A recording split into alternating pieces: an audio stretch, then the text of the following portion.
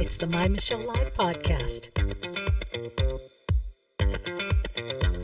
My Michelle Live Health Watch. She's writing a prescription for hope. Here's Michelle. Hey, thank you for making My Michelle Live a part of your day. You know, we always are here for you, looking for messages of hope. When we talk health, we really do stay away from how to drug yourself and try to look at ways to make your life, your health better, to prosper and be in health. This is an interesting time where drug companies are making a lot, and sometimes we're the ones paying the price in so many ways. Today, we're going to ask the question, can you change your brain? Stay with me. We know that the world, our world, is rife with anxiety, depression, disorders like ADD, ADHD, post-traumatic stress. Well, today, we're going to investigate something called neurofeedback. Have you heard of it? We're going to ask some questions. What is it? Is it safe? Is it weird? Is it an alternative to the toxic soup of medications we are drowning in? Enter my guest. He is an expert in neurofeedback and chief of neurotechnology at the Center for Brain Training in Jupiter, Florida. He's also the author of Neurofeedback 101, Rewiring the Brain for ADHD, Anxiety, Depression, and Beyond Without Medication. What? Perfect book for this subject and the perfect guest. Michael Cohen, thank you for joining me today in this. Michelle, thanks for inviting me. I appreciate it. Well, let's start off right off the bat. People might be listening and going, neuro, huh? What is neurofeedback? So neurofeedback is very simply a gym for the brain. So think of it as, okay, if I have weak muscles, then they say that if you go and you work out and you pump those muscles, you'll get stronger. So if you practice pumping muscles, you get stronger. How do I pump my neurons? How do I increase the activity in key areas of my brain if, for example, I get easily anxious, I get easily triggered, I get overwhelmed, I cannot shut my brain off because it races every time I try to go to sleep, or I have just this racing brain problem. There's lots of different issues, but my brain is not doing exactly what I would like it to do. It's not performing as well, and it gets me in trouble. So what do I do about that? Obviously, if you go to a doctor, their tool is, here is a medication to address that symptom. The problem is that medication doesn't solve the problem. It just papers over what you're dealing with. If I can strengthen my brain and circuits, in other words, there are circuits of your brain that play a role in how you calm yourself. There are circuits of your brain that play a role, like, for example, if right now you want to ask me a question right now, but you're trying to hold back, how does your brain actually hold back and not just start asking more and more and more questions?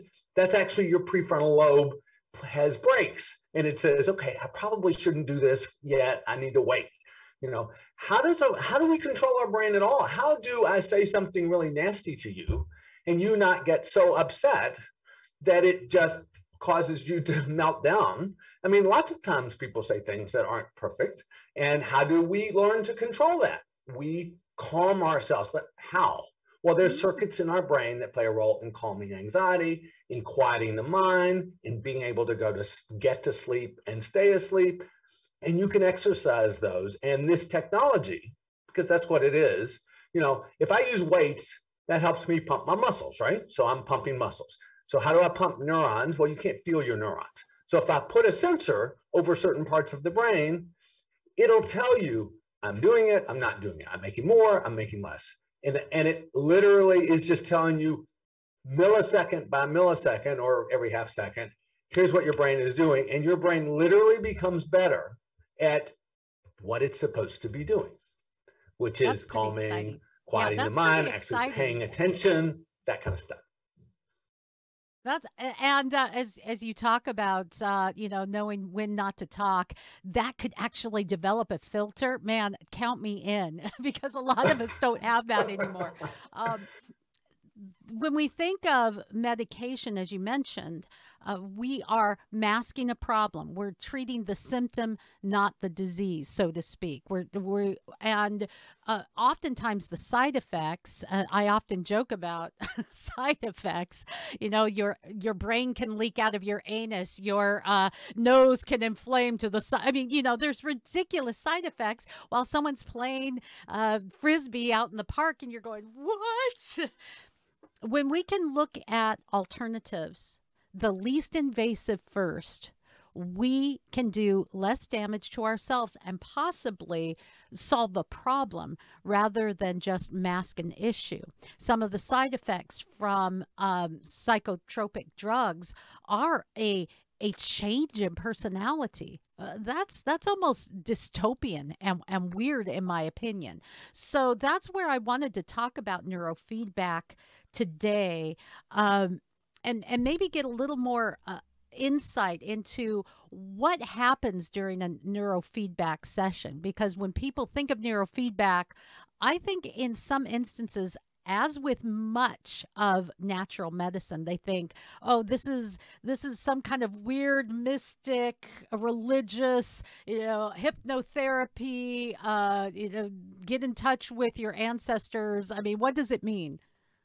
So this is really a very science-based, a little bit technical-oriented approach to regulating your brain, the neurons in your brain. In other words, you measure an EEG as an example. There are other ways to measure your brain, but that is one key measure. If I can practice getting my neurons, the EEG represents, I have a bunch of neurons firing. So hopefully you do. If I looked at your EEG, you would have one. That means you have a brain. Your brain is functioning. If those brain waves become better organized and more efficient and functioning more in a communicating with other areas of the brain more efficiently, you will do a better job of, again, attention and managing anxiety and mood. I'll talk about how it works, but I want to give an example of something, because we're talking these technical things. Well, what's the real impact on the life and on your life? So let's take a 13-year-old girl who came. She was extremely anxious. This is a couple of years ago, so this is pre-COVID, but it's very similar. I could have many cases. Her mom was a therapist, and great, really insightful woman, but trying to manage your daughter's anxiety is actually a very difficult thing. And so this girl was calling her mother 10 to 15 times a day, every single day at work, saying, I am overwhelmed. I can't do anything. She would not go into the bathroom all day. I don't know if you've ever heard of that kind of thing, but her anxiety for some reason wouldn't allow that. She was in the nurse's station multiple times during the day. And what's the mom going to do? So yes, you can do medications, but they had tried medications, which she was very sensitive to. So she had some not positive side effects. What we do is we simply put that sensor on the brain. We measure an area that plays a big role in learning to calm. So think of it as, I'm going to strengthen the part of my brain that's supposed to help me be calm, which is actually over your right temporal lobe and your right parietal lobe. So I'm kind of pointing, but over your right ear and over the right back of the head. So those play at least a very important role in calming. She essentially sat and watched a movie for 8 sessions. And the movie would fade out when her brain wasn't doing the calm thing. And when her brain was doing the calm thing, she could see the movie, and kids really want to see the movie. And so your brain, just like when you learn to play a video game, kids don't really know how to play it at the beginning, but they practice and they learn and they get better at it. So her brain got better at doing this task. 8 sessions in, her mom is like, I'm getting like 3 calls in a week. I was getting 10 calls a day or more. And she's actually now able to go to the bathroom. We did about 3 or 4 more sessions, but she was done. That is not me doing something to her. That is the machine simply telling her brain, okay, you're doing a better job, you're doing a better job. And she learned how to get her brain to be better at calming. Brain Does that make sense? training. We're looking at awesome brain training. And as you say, you are using it with ADHD, post-traumatic stress, anxiety, depression, and maybe a host of other things I can imagine that centralizes in our brain, that keeps us from succeeding, keeps us from healthy interpersonal relationships. It almost seems like the sky would be the limit. If it originates in your brain, you should be able to deal with it. And I want to explain what it was like for me to get a brain scan, not because there was something wrong, but just seeing what's going on in my brain. And so it was with someone who was a sponsor of the show, and they said, here, we'll give you a free brain scan. And we had some fun with it. As I am laying in there and they're scanning my brain, they did it a couple of times. And at one point they said, sing something. So I started singing old hymns that I had grown up with in church, right? And it was crazy. No difference. I'm laying there just as calmly, but as I'm singing out, the old rugged cross or just a closer walk with thee, man, my brain is you can watch it lighting up. It was crazy.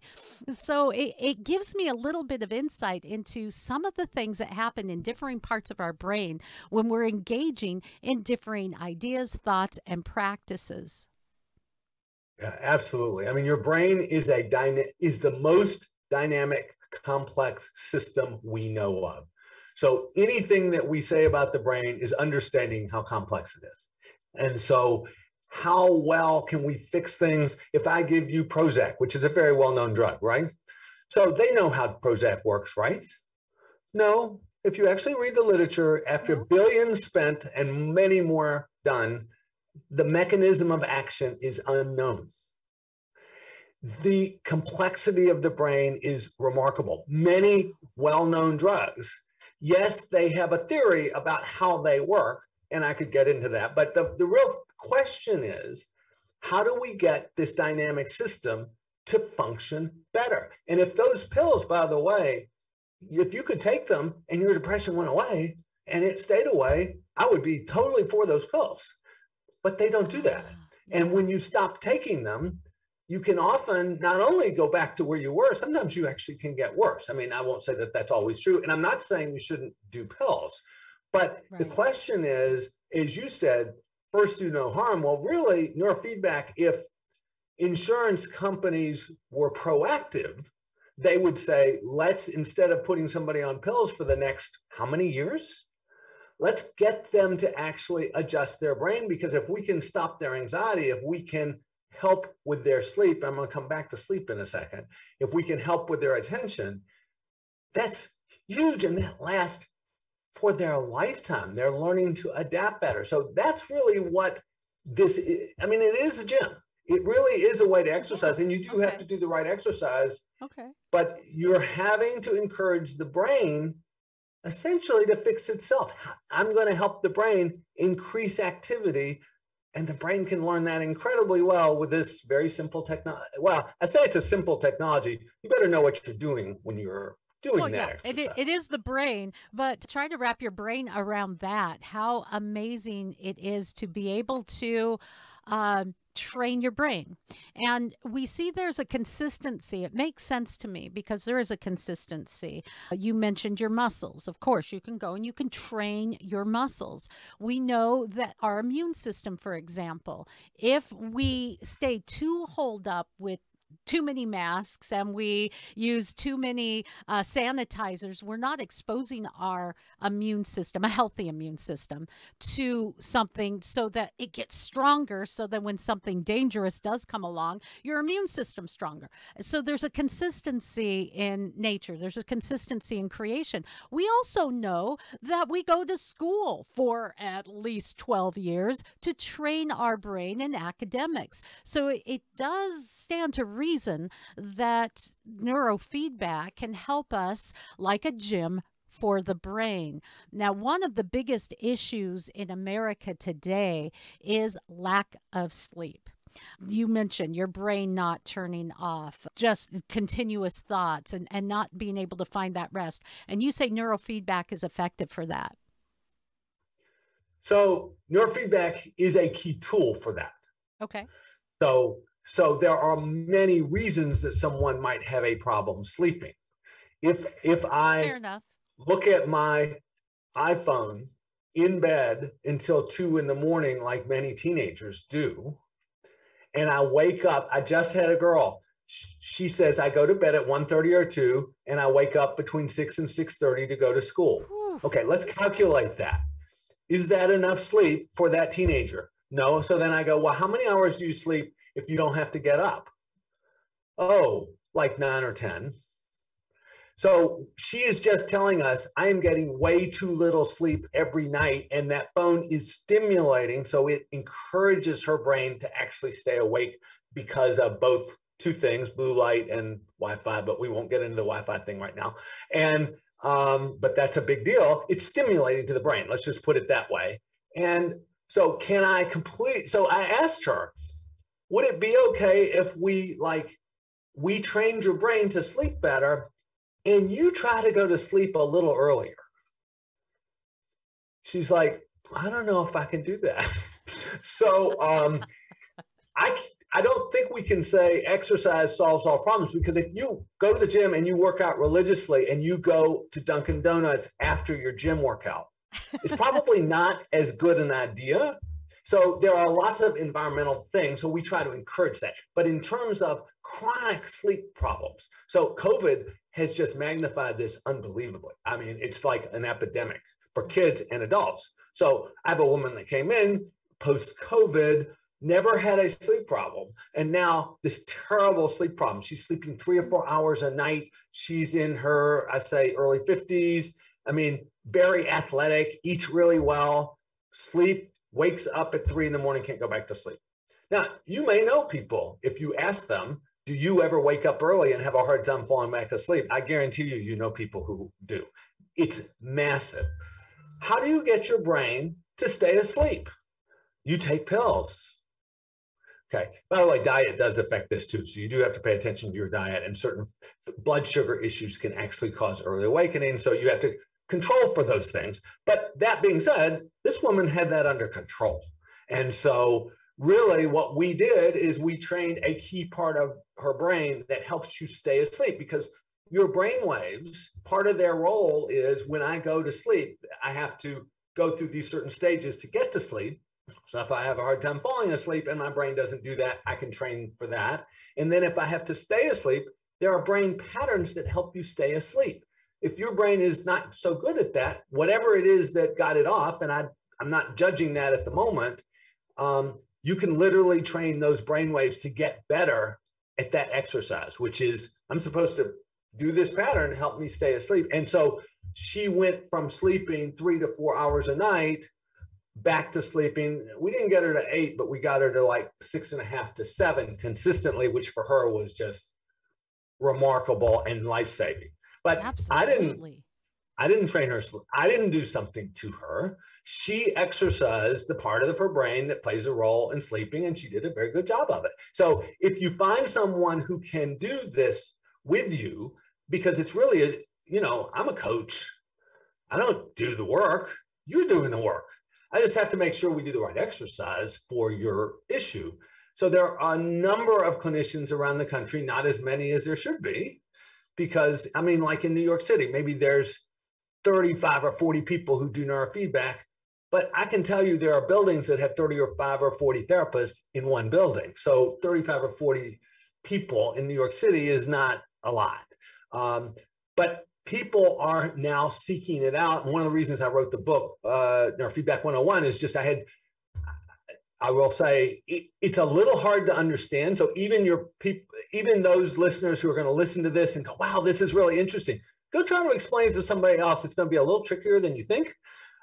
It's a little more complicated to go, I'm doing what to my brain? I'm exercising it, but how do I do that? So the book really just is a really simple way to try to say, this is what your brain is doing. And then there are lots of questions. People have various types of questions. So it's designed to be a quick read. You can flip through and find the thing you want. I've had people say in an hour they got plenty of what they needed.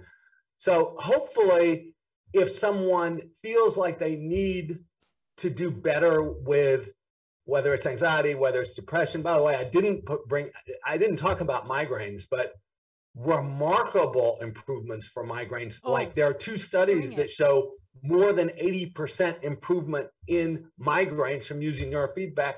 How many neurologists recommend neurofeedback for migraines? Probably less than 1%. Wow. Probably less than 0.5%. They just don't know about it. Let's talk a little bit more about that. How does training your brain reduce migraine pain? So instead of thinking of it as reducing migraine pain, think of it this way. Okay. Do they know why you have migraines? So if you ask people, why do you have migraines? They say stress. I ask lots of people, not everybody, but many people go, well, I'm more stressed, I have migraines. So then if you ask the question, do you ever have migraines would you ever have stress and not have migraines? They go, oh yeah.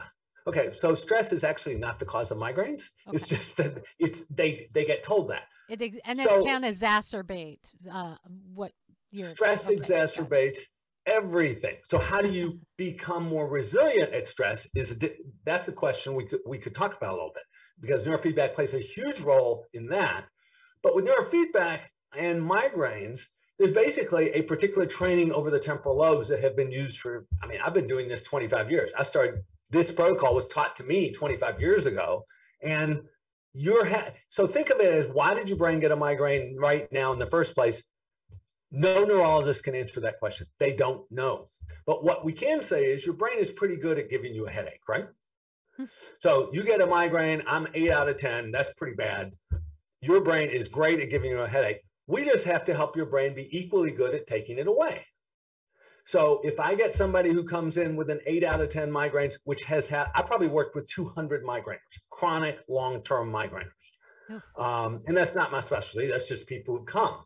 And I would say 190 of them, by putting sensors over starting the temporal lobes at the starting place, their brain learns to not have migraines. So it's not that I'm working on their pain.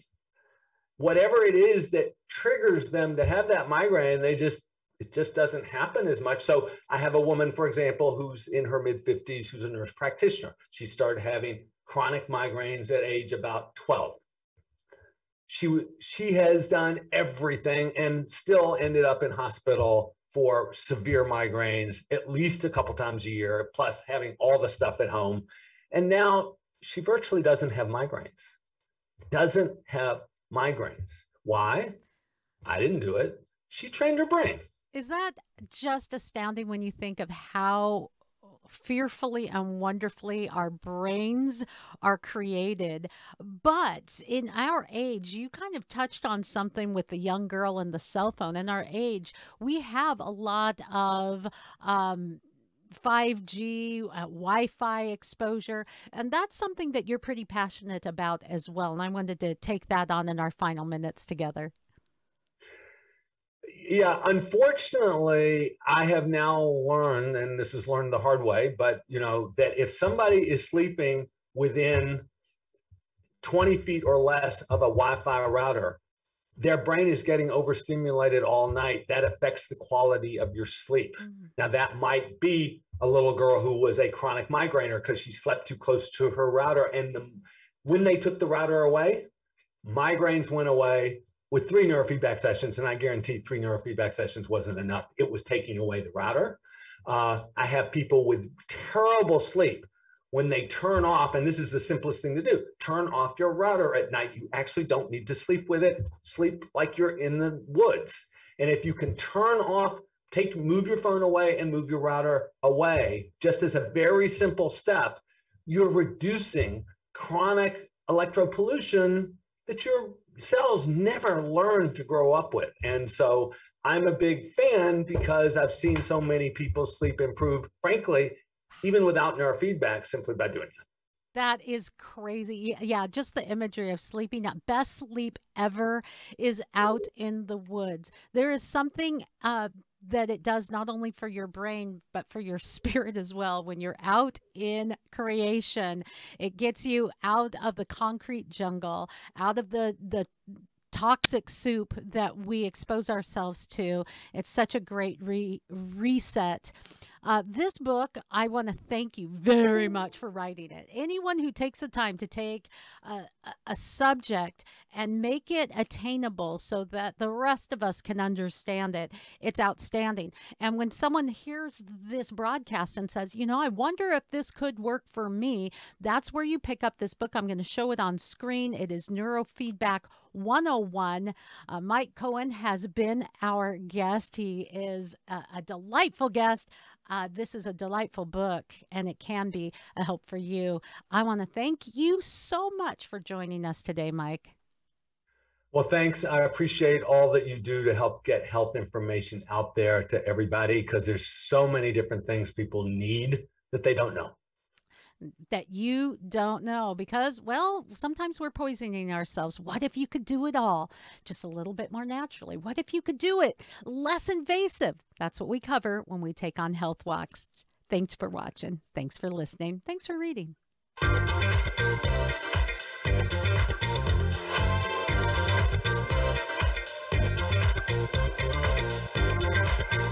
More Health Watch at MyMichelleLive.com.